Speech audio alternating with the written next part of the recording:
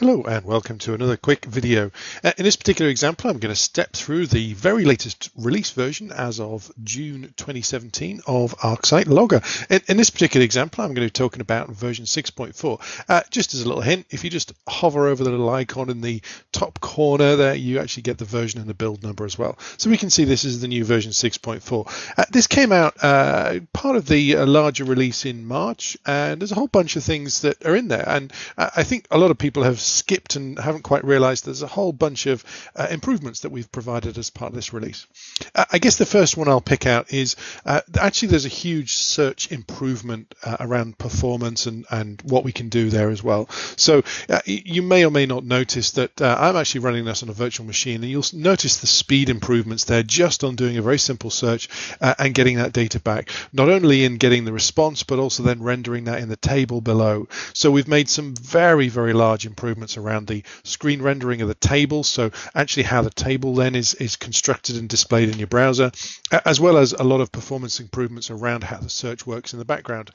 So again, you've seen previous videos of mine with regards to search speeds and so on, and how that works on my virtual machine. This is no different. This is a standard virtual machine running on my laptop. This is not a different laptop, and you can very easily see the performance increases in there.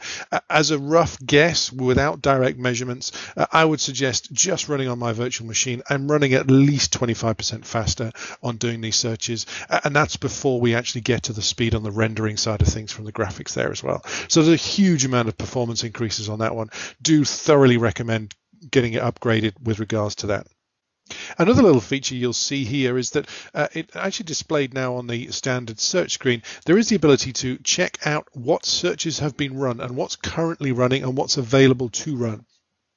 The idea behind this is that you can actually see what other users are doing on the system if you're an administrator user. I'm actually an administrator here, so I can see other users.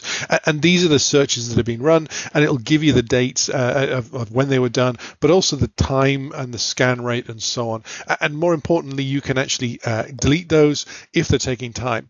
You can actually run multiple searches in your same search view with tabbed views and so on, and you can access and jump between those as well. So it's an incredibly powerful way to not only view and see what's going on, but also then to manage the searches. We always had a capability of viewing those searches and who was doing what. It was in a different tab. Actually providing it here and some additional functionality, being able to jump backwards and forwards between those, means that it's actually very simple and very powerful way of getting that data. We are doing an element of some of the caching around this to get the data searches and being able to replicate that quickly. You can see now I just jump back to a particular search there, and you can see that it actually did so very, very quickly. It means that you can jump between those searches, you can jump between doing some of that analysis much easily, much more quickly than you could before, and having to jump backwards and forwards accordingly. One of the other things that we've actually done in this release, and this has been under, we've struggled to get this as a feature for some time, but we've now cracked it, is being able to search and index the request URL. That's always been a field that's available. You'll notice now it's available now. It's now a fully indexed field that we can use. It was always difficult because, of course, the URL field could be large and there could be a lot of data in there. So you have to be careful how you do the super indexing on this one. And if you've got very large URLs, then just consider that from a performance point of view. But it is actually there. It is available to be used. And we can just very quickly just do a search against that just to see the performance difference around that in this particular example.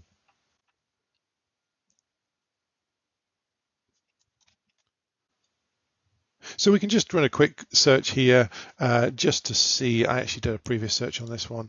Let's run that one. Let's do a wider range. Let's do that for an hour, for example. Run that search on the test data I have available. And then, hey presto, we get the data back. There's a whole section of it. There's a few hits across the data there. We've done that and got that data very quickly. If we scroll across, we'll see the actual field with regards to the request URL. And there we go. There we can see the actual it contains element in there. So we're doing full searches. We're getting a lot of feedback on that one. Common use cases around that is just to search the data for proxies to see if there's a particular string, sequence, cookie, or indications of malware. That's a classic scenario for that one. Another thing that we can actually do now is control, if you're an administrator user, you can actually control how some of the searching it behaves for the other users as well as your own. So you now have the ability to not only control how some of this is done, and what we also now support is what we call Ceph 0.1 and Ceph 1.0. What does that mean? Well, Ceph is common event format, and the 0.1 version is what we all know about the current forms and the schema mechanism. 1.0 is a slightly updated version of that schema that allows us to have IPv6 data in there as well. So, for example, what I could do is just do a quick search here. I got some data in here that we've defined that's got IPv6 data and actually comes from a HP equipment.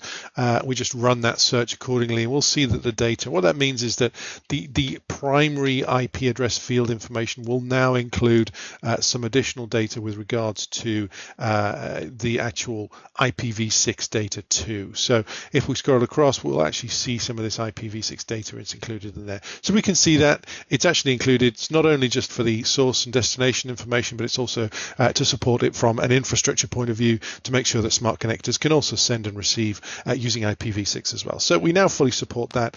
It's been a feature that we've been wanted for some time, but it's now fully supported within Logger, just as it's also currently supported within ESM2. One of the other biggest things that we've actually done is done a big update around the reports functionality. And what we've done within the reports is have a complete refresh of the engine that we use for doing the actual reports themselves. So you'll see there's a big difference around this. We still have backwards compatibility with all the reports as well. So you'll see all the existing reports that we had previously. There's a whole bunch in there with regards to how you want to do things and so on. That's not changed. And you can still use and abuse those reports as well. The important thing is we've actually updated the reporting engine quite significantly, and there are a whole bunch of things that we can do as part of that. So let me give you an example of one of those that I previously created. So I actually just run this test report here. Let's just go into that. We can see now it's a tabbed view with regards to the reports and running those. So this mechanism looks very familiar to the old reporting mechanism, but let me just give you an example of how it looks with some of the new, more advanced features and capabilities that we have within the reporting engine itself. So here we go. As the report is just quickly rendering the chart, we can see that there's a report. This is, again, familiar from an overall reporting point of view, but what am I actually showing here? So we're showing network bandwidth by source, by IP address. And this is over an extended period of time. And we can see there's a chart, and we can see there's two lines on this. So we can see the actual data, and we can see an averaged calculation trend line across that. That's just one of the features that we've made available. I'm not going to go through every single option that we have available with regards to reports and charts, but that's a common one that I get asked for. Can we do trend lines in reports from Logger? And the answer is with 6.4, yes, we can. Just as a quick step through, just to show some of the options that we have within some of the reporting capabilities and the visualizations, it's drastically improved. There's a whole bunch of extra stuff in there. And I thoroughly recommend actually going through and taking a closer look at this. So here I'm just going to jump through. I'm not going to actually create a new report, but I just wanted to show that there's a whole bunch of capabilities now. And within the chart view, I just wanted to show some of the options that we now have available as the charts here, and just quickly step through those. So some of those you'll recognize from previously, sort of bars and columns and pies and donuts as well. But we've got a whole load of additional stuff around pyramids, funnels, sunburst to add additional data, scatter, and then curves and lines as well. Of course, I just demonstrated a curve and line one with regards to putting the trend line across it as well. So as you can see, we've significantly ramped up the reporting capability. I do really recommend taking a closer look around this and understanding some of the options that we have available to do some of the more advanced capabilities within that as well. So that's a very quick step through with regards to the functionality that's now available with ArcSight Logger 6.4, and I thoroughly recommend everyone upgrades to that because it's a lot faster, a lot quicker. It's got a bunch load of new features and capabilities, and it's well worth using as well. Thank you very much for your time.